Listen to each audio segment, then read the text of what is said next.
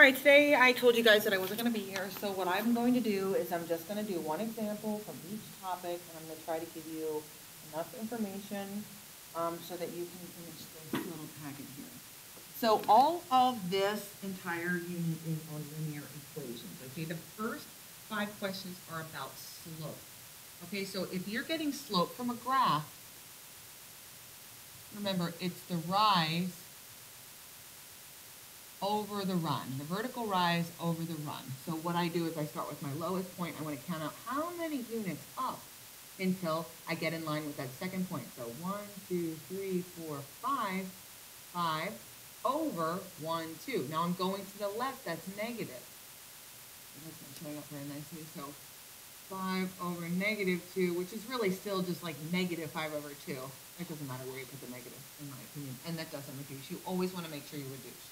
Okay, and then for number 4 and 5, you need the slope formula. That's where you want to take your y2 minus y1 over x2 minus x1. You want to label your ordered pairs. This is x1, y1, this is x2, y2. The little 1 and 2 just mean it's my first or my second ordered pair. All right, 2 and 3, it's really, I was just looking at those graphs. The rise over the run doesn't really apply. This is a special line, right? It's a horizontal line. You should know the slope of that line, right? Number 3 is a vertical line. You should be familiar with the slope of a vertical line. All right, for topic 2, we are going to write equations in slope-intercept form. It says slope-intercept form versus standard form. I'm not quite sure why it says that, but I think that just means, remember, slope-intercept form is y equals mx plus b. Standard form, on the other hand, this is standard form, ax plus by equals c. So in slope-intercept form, that's typically how we write equations of lines, right? A linear equation looks like that. Sometimes they give it to us in standard form, and we have to solve for y, okay? So the 2 things you need for slope-intercept form is, of course, the slope and the y-intercept.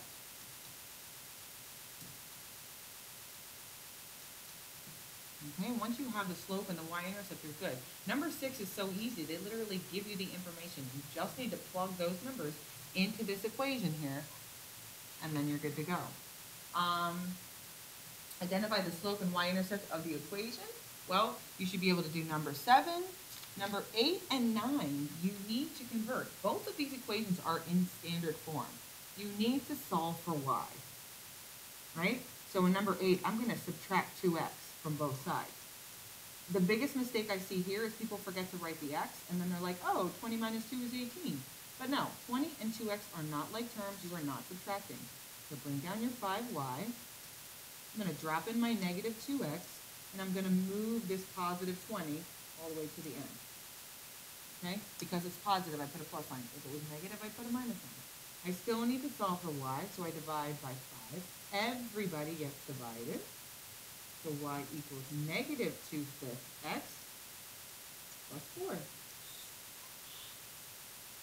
Yay! All right, you can do that. You've got to finish it. You got it. You got it. You got it. All right, topic 3, writing linear equations from a graph. What do you need? You need a slope. And you need a y-intercept. All right, you need your b and your m, okay? They're pretty easy to look at a graph and be like, oh, I know what it is, okay? Here is my b. This is b. What's that value for y? 1, 2, 3. So my b is negative 3. What's my slope? Well, I can count the rise over run. Right? I go up 1, 2, 3, 4, 5, 6, 7 over 2. Well, 7 over 2 does not reduce. Please do not put in a decimal, okay? Once I have my m and b, I'm going to plug it into my y equals mx plus b. So y equals mx plus b. Since my b was negative, I didn't write plus negative 3, but you can. It's not wrong. Just make sure that that 3 is negative. All right, So 11, 12, and 13. So the thing about 12 and 13 is all of these equations. So you can easily find the y-intercept, calculate the slope, but you can also, you're going to need to pick which equation it goes with, okay? So what I would do is I would solve all of these for y and figure out which one goes with it. You can obviously look at this graph and say, that's a negative slope, right? This is a negative slope. So once you solve each equation for y, anyone that doesn't have a negative slope, you can eliminate. It's always nice to be able to eliminate choices, especially for multiple choice questions. All right, so you can do 12 through 13. Don't forget about 11. All right, moving on to topic 4. We are talking about x and y intercepts, okay? An x and y intercept, what that means, hopefully this is big enough for you guys. An x-intercept, for the x-intercept, you make y equal to 0. For the y-intercept, you make x equal to 0. Okay? And you just do it in those little, so there's only 2 to do, so I don't want to, so I can set up the equation here for 14. For the x-intercept, I'm going to set y equal to 0, so I have 4x minus 0 equals 4. Solve for x. Then do it again for the y-intercept, right? The y-intercept is now 4 times 0 minus y equals 4. You want to solve for y. You're going to do the same thing for number 15. All right, make sure you give yourself some space. And you can always, I have paper all over the room. You're welcome to just grab a sheet. All right, topic 5, vertical and horizontal lines. Well, they are just about as easy as it possibly gets. Let me tell you what, a y line is horizontal. So this is horizontal. Just think about this here, y equals -2. It intersects the y-axis. If I was going up and down, I would not intersect this axis. So you make a point at -2 and draw your line straight across. X lines, on the other hand, intercept the x-axis and they are vertical.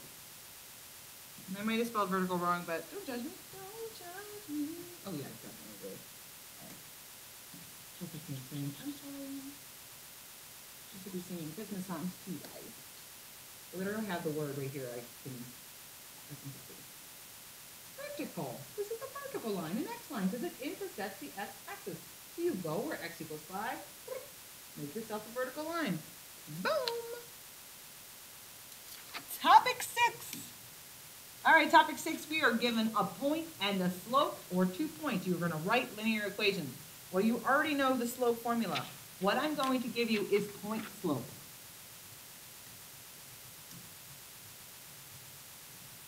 All right, point slope looks like this. Y minus y1 equals m times x minus x. Okay? All you need to do is plug in your slope and your point and distribute and get rid of whatever's with y, and you'll have your equation. All right? I'm going to do number 20. So the problem, and when we wrote linear equations in geometry, I just plugged into y equals mx plus b, because y equals mx plus b, because that's my preferred method, but I want to give you a little bit with the point slope stuff too. All right, so I'm missing a slope. I'm going to find my slope. -2 minus -9 becomes addition. 4 minus -3 becomes addition again. Minus the negative is addition. -2 plus 9 is 7. 4 plus 3 is 7. The slope is 1. Once I have my slope, I pick a point, any point. I'm going to pick this point. Okay? So y minus y1, and y1 is negative, changes to addition, equals m1 times x minus x1, and x1 is negative. So minus and negative becomes addition. Now I distribute. So y plus 9 equals 1x plus 3. Subtract 9, and y equals 1x, minus 6. Remember how I said we've done this before? I think it was I don't know what chapter it was, but we've definitely written linear equations. So what we can do here is the same, well, I'll use the same point. Negative 9 is my y equals 1, which is my slope, times negative 3 plus b. The only thing I don't know is b, so I'm going to solve this equation for b. So negative 9 equals negative 3 plus b plus 3, negative 6 equals b. Then you have to put it all together, right? Y equals negative x minus 6. Oh, why did I say negative x? That was so silly. I was just kidding. 1x. It's positive. So I didn't write the 1. But either way you want to go about it. Point slope is kind of like it gets you there. Once you plug it in, this ugly thing, to me, it's an unfinished business. But you distribute, get rid of whatever was y, and boom, there you go. You're left with your equation in slope-intercept form, which is exactly what we want. All right. Next topic. What just happened, y'all? That was weird. I must have it too easy. I'm sorry. Okay, topic 7, parallel and perpendicular lines. Parallel lines, same slope.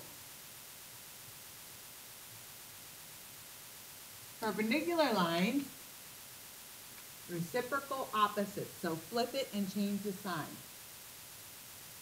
Flip and change sign.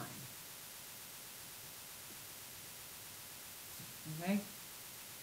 So I know we've done this before. You should be okay with that. All right? In order to pull the slope out of this line, you need to solve it for y for number 24. The same thing goes for number 27. In order to find the slope, you have to have that solved for y. Then you pull out the slope and use the point. Make sure you read the question so you know you're doing it right. All right, next topic is lines of best fit. What? I was just kidding. We didn't do that. I skipped that, actually. So go ahead and skip topic 8, line of best fit, because it's from the table. So yeah, just skip it. So skip topic 8. Moving on to topic 9, which I know you all love so very much, is word problems. All right, some of these word problems are problematic, you know? I'm trying to see which ones are helpless. All right, I'm gonna look at 32. First off, remember what I talked about assigning a variable. When you're looking at word problems, you're thinking about a rate, okay? Because that's your slope. The rate is gonna be in front of the word per or in front of the word each. That is a rate. And then your starting point is your y-intercept, or an initial value is a y-intercept. I guess, all right, I'll do 30 first, and then I'll do 32. Well, whatever, I guess we're not doing it together. I'm doing it by myself. All right, number 30, Marianne is printing pictures for her recent trip to Europe. An online print shop charges 15 cents per 4x6-inch print. You see this? Per? I know right away that that's my M. I'm not going to use dollar signs, right? That's how I write 16 cents. Along with a flat shipping rate of $3. This is an initial value. No matter how many prints she gets, she has to pay that $3 shipping. That is my y-intercept. Boom. Look how easy that was. Now I can write my equation. Y equals 0.15x plus 3. I don't need to put the 0.00 because it's different than that. Now it says if Marianne has $35 to spend, how many prints can she order? What you need to do is take that 35, plug it in for y, solve for x. Because x represents how many prints.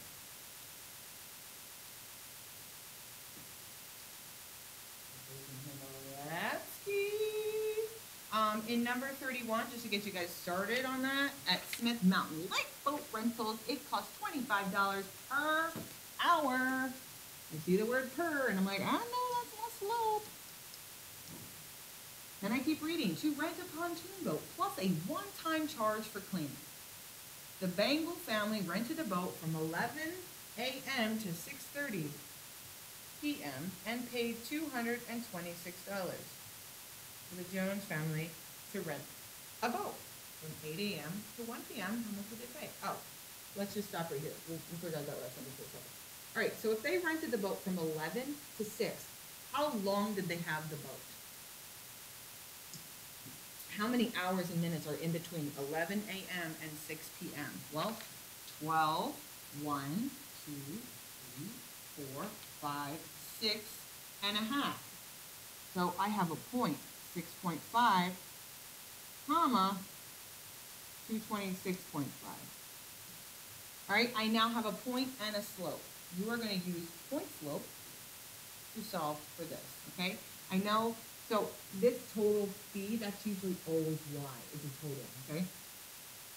So the 6.5 hours time is always x, and the total is the y, so this is your point. And if you plug it into point slope, it's going to look like this. Y minus 226.5 equals my slope, 25 times x minus 6.5. And then distribute and solve. And once you solve, I want you to then read the next sentence, or the last sentence. It says, if the Jones family rented the boat from 8 a.m. to 1 p.m., how much would they pay? Remember, x represents hours, right? This is the rate per hour, so that's your x. So you want to know how many hours between 8 a.m. and 1 p.m., and then once you solve this equation, plug it in for x and find out how much it's going to cost. All right, number 32. Clint is in study hall reading The Hunger Games. After 20 minutes, he is on page 151. After 45 minutes, he's on page 181. How many pages had Clint read prior to study hall? Well, that's kind of crazy, isn't it? What we need to do is we need to find the slope. Okay? There's no rate. There's no word curve, right? I see 20 minutes time, which is x, and a page number is going to be my y. So I have an ordered pair. 20, comma 151. Then I keep going, and then I have 45 minutes. And now he's on page 181. I have 2 points. Find the slope, plug it into point slope, and then make your equation. And then here it says the last question, how many pages has Clint read prior to study hall? So what you're going to do for that is you're going to make x equal to 0. And you're going to find out how many pages is, okay? You can do it. I believe in you, okay? Slope and then point slope. And if you need point slope, just go back. I already went over it, so you should have it. All right, the last word problem on here is a little bit of a beefy one.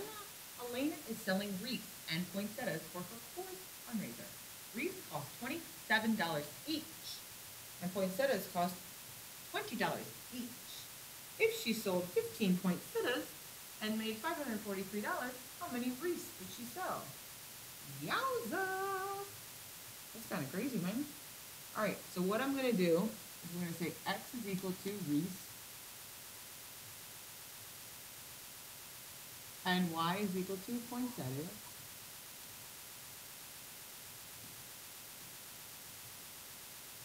I can make this equation in standard form, which is kind of crazy because I can do the cost is going to be the number in front of my variable. So 27 wreaths, right, 27x, plus 20 poinsettias, which is y. And we're going to set that equal to $543. In order to solve the equation, we're going to need to plug in 15 for poinsettias. So plug in 15 for y and solve for x, and that will tell you how many wreaths you have. All right, hopefully guys do good and you don't have any questions, but if you do, send me a message on Schoology. I will have my phone, and I hope you guys have an awesome day. And as long as you get this whole thing done, you will not have any homework. But if it is not done, I expect you to have it completed on Wednesday. I'll see you guys. Have a great day. Bye.